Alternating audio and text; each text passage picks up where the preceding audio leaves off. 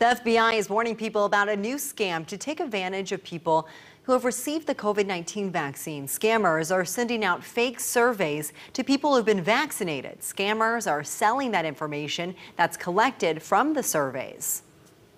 If they confirm they received the vaccine and they provide things like their name, address, date of birth, the lot number of the vaccine they received, bad actors can use that to commit healthcare fraud, submitting claims to Medicare, Medicaid, or a healthcare insurer. Moderna, Johnson & Johnson, and Pfizer are not doing any kind of survey, so experts say do not give anyone your information in exchange for prizes for getting your vaccine or completing a vaccine survey.